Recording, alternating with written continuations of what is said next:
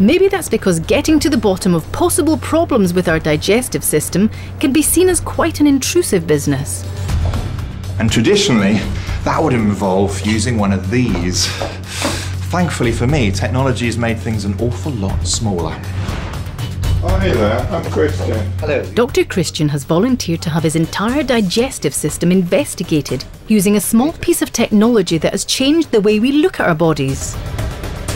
This tiny camera, no bigger than a large pill, is about to embark on a fantastic voyage inside Dr. Christian's body. Wash it right down into the stomach.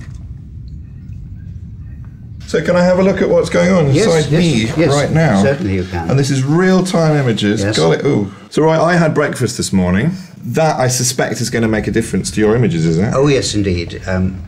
Normally when we're doing this, we would make sure that the person had had an overnight fast with nothing to eat in the morning at all. So you'd see a nice empty stomach. So we'd see an empty stomach.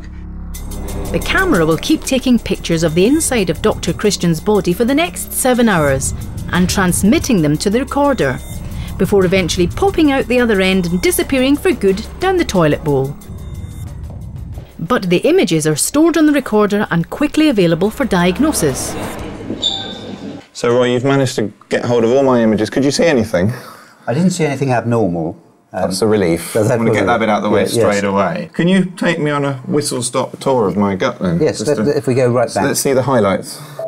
And these are the last images of the stomach, and in this image you can actually see the opening from the stomach into the duodenum. So this is the valve that controls food leaving the stomach, going on into the small intestine. That's right. Yeah? Yes, yes. Down around the duodenal loop, and from now on we get really very good images of the small intestine.